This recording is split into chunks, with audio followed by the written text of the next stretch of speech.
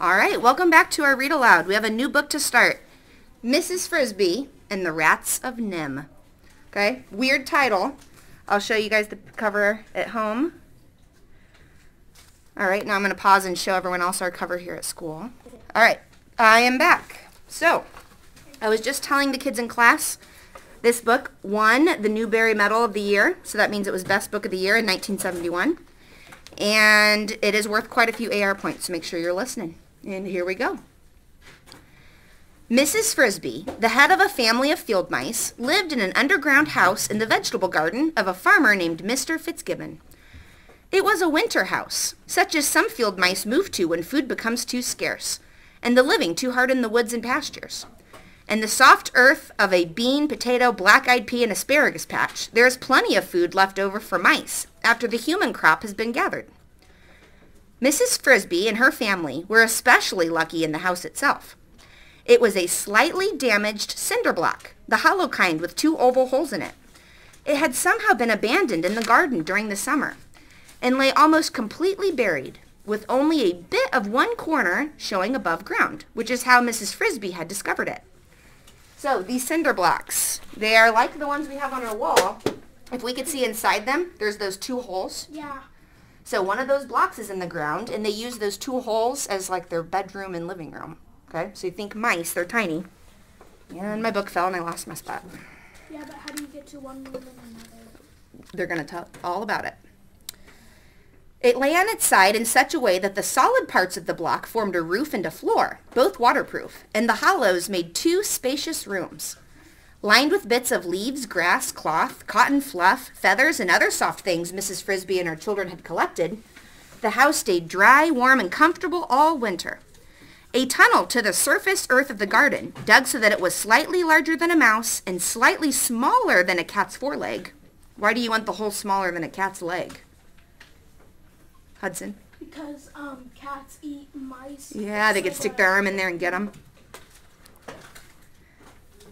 That keeps the cat's paw out? Yeah. Yeah. Slightly smaller than a cat's foreleg, providing access, air, and even a fair amount of light to the living room. The bedroom, formed by a second oval, was warm but dark, even at midday. A short tunnel through the earth behind the block connected the 2 rooms. So that's how they're connected. Mm-hmm. Although she was a widow, what does that mean? If you're a widow, Madeline? Like if your husband died and you have nobody else. Yep. So although she was a widow, her husband had died only the preceding summer. Mrs. Frisby was able, through luck and hard work, to keep her family, there were 4 children, happy and well-fed. January and February were the hardest months. The sharp, hard cold that begun in December lasted until March. And by February, the beans and black eyes had been picked over with help from the birds. The asparagus roots were frozen into stone, and the potatoes had been thawed and refrozen so many times that they had acquired a slimy texture and a rancid taste. Still, the Frisbys made the best of what there was, and one way or another they kept from being hungry. Then one day, at the very end of February, Mrs. Frisby's younger son, Timothy, fell ill. That day began with a dry, bright, icy morning. Mrs. Frisby woke up early, as she always did. She and her family slept close together in a bed of down, fluff, and bits of cloth they had gathered, warm as a ball of fur. She stood up carefully so as to not wake the children, and walked quietly through the short tunnel to the living room. Here it was not so warm, but not really cold either. She could see from the light filtering down the entrance tunnel that the sun was up and bright. She looked at the food in her pantry, a hollowed-out space lined with small stones in the earth behind the living room. There was plenty of food for breakfast, and lunch and dinner, too, for that matter. But still, the sight depressed her, for it was the same tiresome fare they had been eating every day, every meal for the last month. She wished she knew where to find a bit of green lettuce or a small egg, or a taste of cheese or a corn muffin. There were eggs in plenty not far off in the hen house, but hens and hens' eggs are too big for field mice to cope with. And besides, between the garden and the hen house, there was a wide sward of shrubs and grass, some of it grown up quite tall. Cat territory. Boys? She climbed up the tunnel, emerging whiskers first, and looked around warily. The air was sharp, and there was white frost, thick on the ground and on the dead leaves at the edge of the wood across the garden patch. Mrs. Frisby set off over the gently furrowed earth, and when she reached the fence, she turned right, skirting the border of the forest, searching with her bright round eyes for a bit of carrot, a frozen parsnip, or something green. But there was nothing green at this time of the year but the needles on the pine trees and the leaves on the holly, neither of which a mouse, or any animal for that matter, can eat. And then, straight in front of her, she did see something green. She had reached the far corner of the garden, and there at the edge of the woods, where it met the fence, was a stump. In the stump there was a hole, and out of the hole protruded something that looked a little like a leaf, but was not. Mrs. Frisby had no trouble at all going through the cattle wire fence, but she approached the hole cautiously. If the stump was hollow, as it seemed to be, there was no telling who or what might be living in it. Madeline? Is she a mouse? Mm-hmm. Yep. A foot or so from the hole she stopped, stood still and watched and listened. She could hear no sound, but from there she could see what the green was. It was, in fact, a yellowish-brownish green, a bit of a corn chuck. But what was a corn chuck doing there? The cornfield was in a different part of the farm altogether, away beyond the pasture. Mrs. Frisby hopped closer, and then carefully crept up the side of the stump and peered inside. When her eyes got used to the dark, she saw that she had found a treasure, a winter's supply of food, carefully stored and then, for some reason, forgotten or abandoned. But stored by whom? A raccoon, perhaps? Not very likely, so far from the stream. More likely a squirrel or a groundhog. She knew that both of these felt free to help themselves to the new corn each year, and that they were strong enough to carry ears away and store them.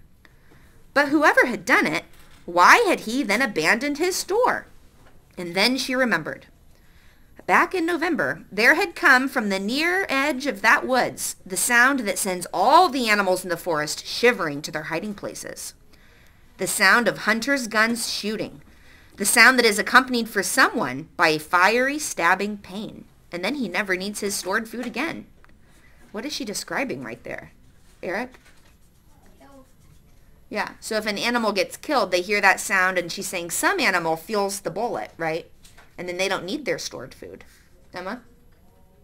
It's either a hunter that actually can hunt or it's a poacher.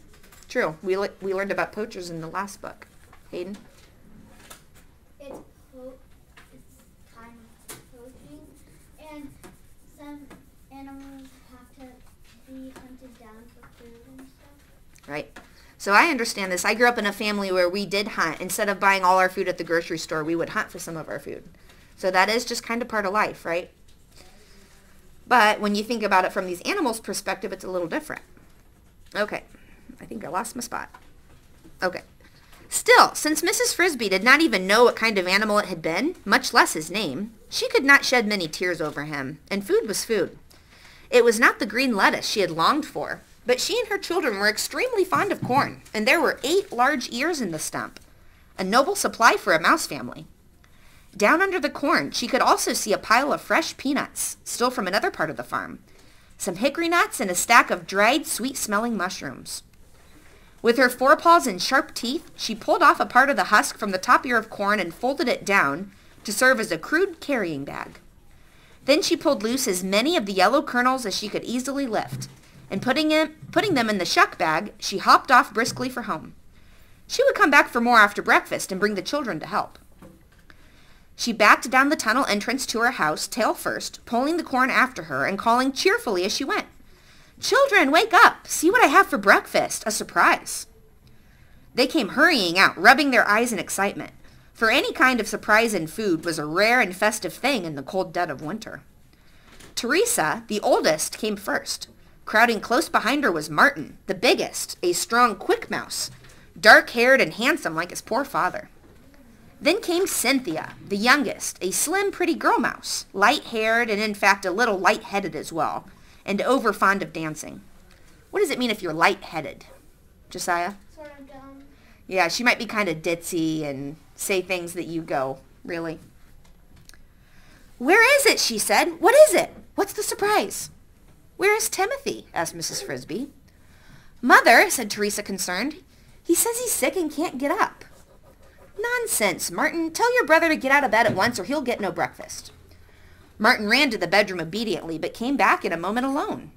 He says he feels too sick, and he doesn't want any breakfast, even a surprise.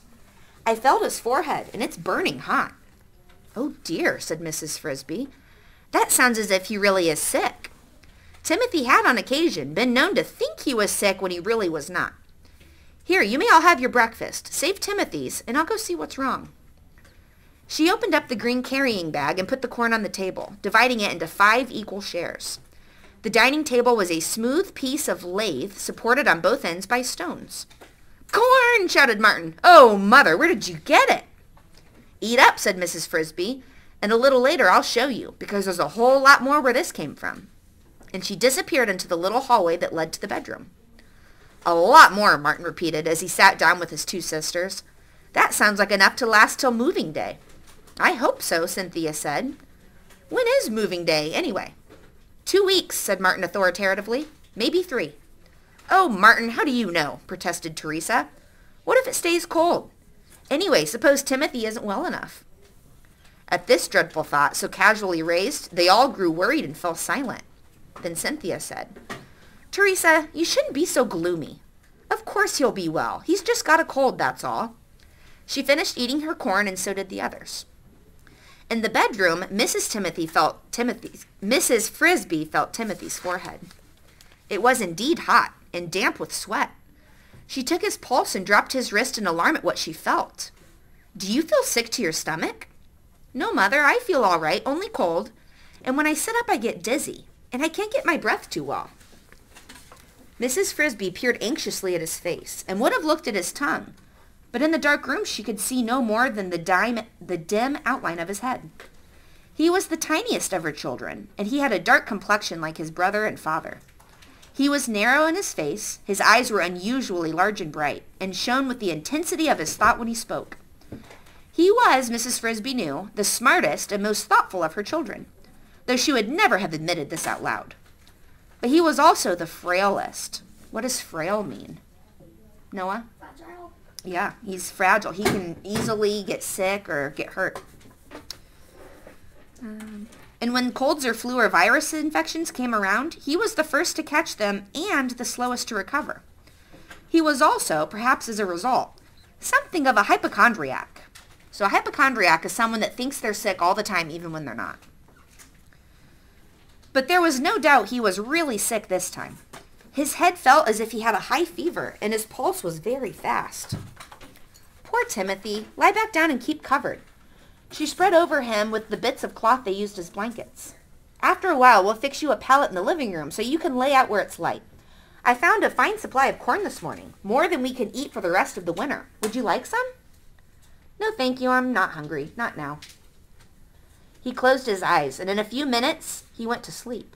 But it was a restless sleep in which he tossed and moaned continuously. In mid-morning, Mrs. Frisby, Martin, and Cynthia set off for the stump to carry home some more corn, and some peanuts, and mushrooms.